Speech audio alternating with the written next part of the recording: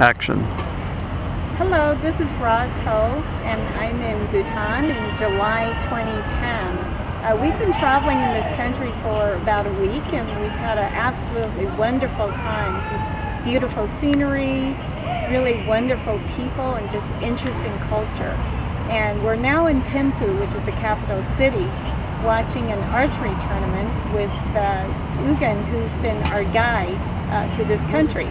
So I'm going to ask him to explain to you how this works.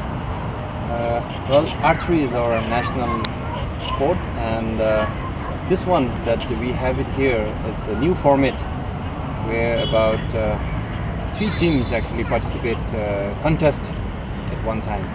And in this format we have 3 teams. Each team have 5 members in it, and they will contest whoever comes victorious in 15 rounds.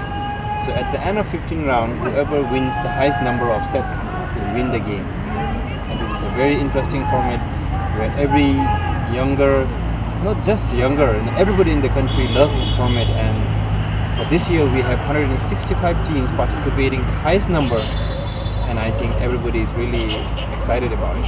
Oh, and then I hear that there's a car for the person who has the most hits at the end of the tournament. That's true. Right? Yeah. That's true.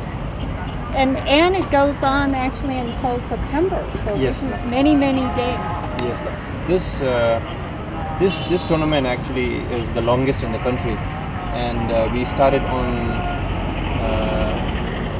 June 4th, and it's going to go on till the 12th of September. With regard to the best archer, in 45 rounds, which is the league phase, whoever hits the highest number of hits on the target will be awarded with a car. And that's the big prize. That's why everybody is really excited at our open archery tournament. But it seems like besides just a sport, everybody's having a lot of fun. Yes, that's true. I'm seeing a lot of dancing, by the archers, and maybe a little bit of drinking of Ara. That's the national drink, yes? That's true. Well, I mean, archery is not just to contest. It's also, knowing people, making friends, and that goes up with drinking a lot of alcohol. We have each team will have their own small mini bar in their own tents, and every time they pass us by to go and shoot for the next round, they'll stop by in their mini bars and have a drink. And this is the way, and it has been like that for more than 300 years. So thank you very much for taking us to this archery tournament, as well as seeing all the other sites, which we'll talk about in another video. Thank you very much. Thank you very much.